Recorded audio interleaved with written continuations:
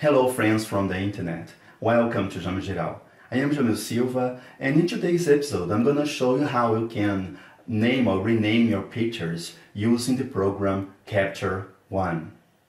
First of all, if you are interested in purchasing the program Capture One, I will let a link in the description so that you can check it out and have a good price and actually purchase you have there all the versions. Capture One for Sony, Capture One for Fuji, Capture One for all the cameras. So go to the link in the description so that you can have a good deal with the program. You can buy the program or you can test the program for 30 days and see how good the program is.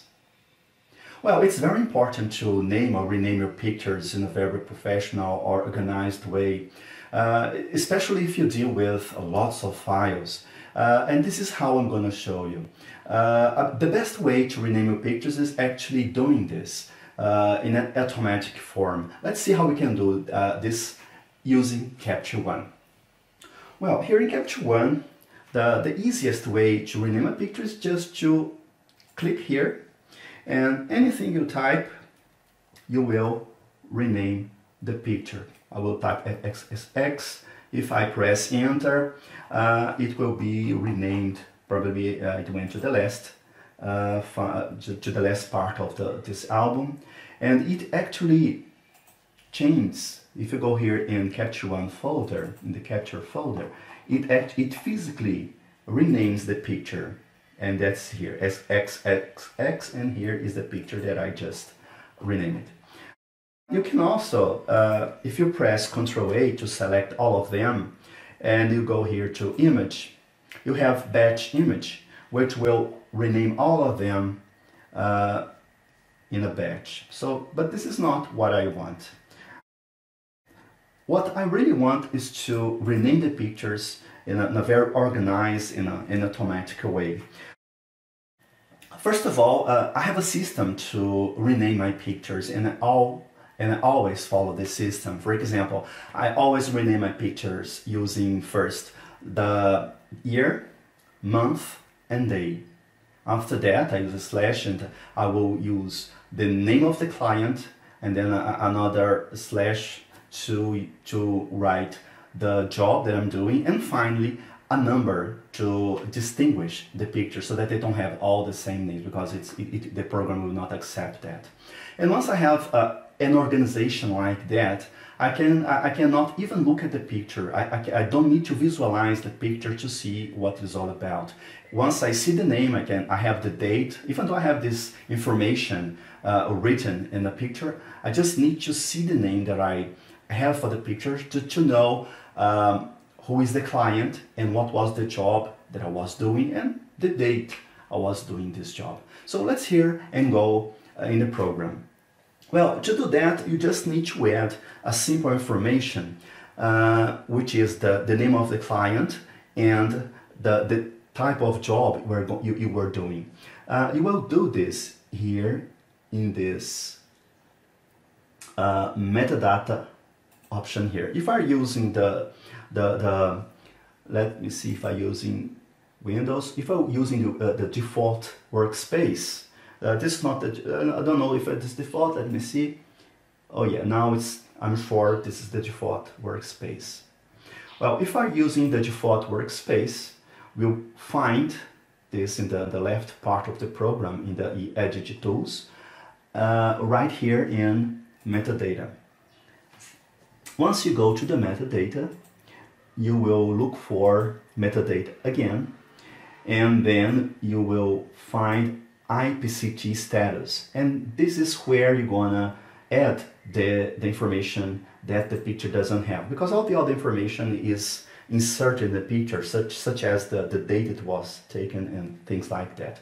Well, for the title, let me see, let me write my client, for example, studio, job identifier. Let me see, let's write ballet. I could write something else. Okay, now the first picture has this information, but I will press in the next picture, and as you can see, it doesn't have this information. So the second step is to transfer this title and job identifier information to all the pictures. And to do that is quite simple. Press Ctrl A to select all of them. Now I know that I have 36 pictures selected out of 36 pictures. And it's important to have this option marked. If you don't do that, it will not transfer the information I need. Now you just need to go to this double arrow, and once you press the key, the shift key in the computer, and press this double arrow, all this information will be transferred to the other pictures. Let me check it out, pressing the second picture. Let's deselect all of them just to be easier to see. Well, the second picture has the information studio and ballet. The third picture too. Okay. Now let's select them again, pressing Ctrl A, and now let's rename all of them in a batch. To do that, go to Image, Batch Rename, and let's create a formula for this. And once I have this formula I can apply or I can use it anytime I want for all the jobs. Let's press in Format. There's a hidden menu here, and once I press here, it will allow me to create the formula that I need. First of all, I will delete everything that is here in Format. Just click here. Once I press backspace, I will delete everything. Well, first of all, I will start with the year. Let me find here something like image day, it's almost there, image month, image year. I will, if I want year with 4 digits, I will press this. Now I will double click and it will appear here in Format. And you can see what's happening to the picture here in Sample. Sample will show you how the name is going to be. Now let's find the month of the image month. I will click here, image month. My computer is slow, but image month, I will choose again 2 digits, and I will double click so now I have year and month, and in Sample I have here now year and month. Now I will look for image day of the week, image day of the month. I will click here and choose 2 digits again. Now I will double click it, and it will here now in Format. And as you can see in Sample, the formula is starting to take place. Well, now I can use a separator. I just type a kind of separator like this dash here to separate the number. It's already here in the Sample. Now I will look for, let me see, in groups, I will go to metadata, status. I use title. If I want title first, I will just double click the title. As you can see, you have a studio. I typed that wrongly. It was supposed to be studio. Funny mistake. I can easily correct that later. Okay, but I will add another separator to title, and I will a slash or anything you want. Now I want to add job identifier. Just double click, and I have now job identifier. And here we have a studio. Sorry for that. It should be studio. Now ballet, and now I will add another separator. It could be a slash or anything you want. And now I will add numbers. Let's go to groups. Click here in groups. Let's see all the options available for me. Now I will add digits. I will click here to add 3-digit counter could be okay, and I will double click here. Now I will have 3 digits, and here we can see ballet 001. Well, actually this is I changed this a lot, because if I have a session with less than 100 pictures, I'll probably choose 2 digits so that I can have a smaller name. If I am satisfied with the name here in Sample, then it's over. But as I told you, as in this album, I only have 36 pictures. I can change here 3 digits. I just click here and choose 2 digits. I can now press OK, but I can also go here in presets, click here and save it as a user preset. I will give a name, for example, I will write my name. and I will also write 2 digits because I will know this will be a name with 2 digits, save, and that's it. I will press OK, and now here I have the batch renaming folder, or the batch renaming option, and here in format is the formula that I just created, and if I want to change anything here in the fly, I just click here in format, and I will use the arrow to go where I want to change. For example, I will change the 2 digits, I will go back to 3 digits. And here in sample, you'll see that it has changed it too. Now, as if they are selected, if I press rename, they will be renamed. But first, I'd like to correct instead of studio, I will just correct for studio, and I will transfer all this information across the session, pressing the double arrow and the key shift in my computer. Probably now all the pictures will have studio.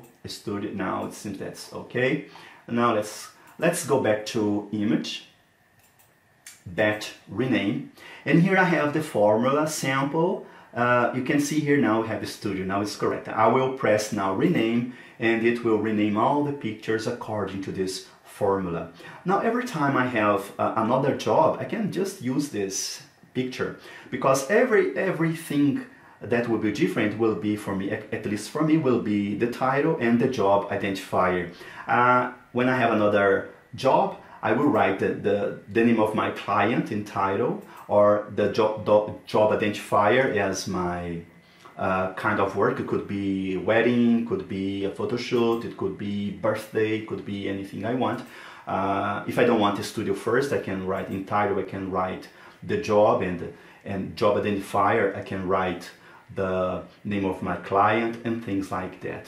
And if you go again here in the folders, pictures, you can see that it physically changed all of them. 2017, 12, 9, it got this date from the camera because it was recorded in the camera. Studio, ballet, picture number 2, just the way I did here. Well, and this is how you can name or rename your pictures in a very nice way, organized way, in a professional way. Doing this way, you will never be in trouble with renaming the pictures. And something that's interesting to say about renaming pictures is that it's better renaming the pictures when you finish all your job, because I don't think it's a good idea to name or rename pictures at the beginning of your editing process, because once you edit in the beginning of the editing process, you will probably erase some pictures, and maybe we'll have numbers missing, such as number 1, number 2, and number 5, number 6, and probably your client will ask what happened to those missing numbers. That's why it's important to name or rename your pictures at the end of your job. And once you rename this way, using this formula or your own formula, because every photographer has its own way of working, you are free, of course, to use this formula or to create your own one. You will be sure that you will follow a pattern. And this is very nice, because once you follow a pattern, everything will be the same, everything will run smoothly and fast in your editing process or in your editing process. Well, this is the end of this episode, and I hope it was useful for you, and I hope to see you in the next episode. Bye bye!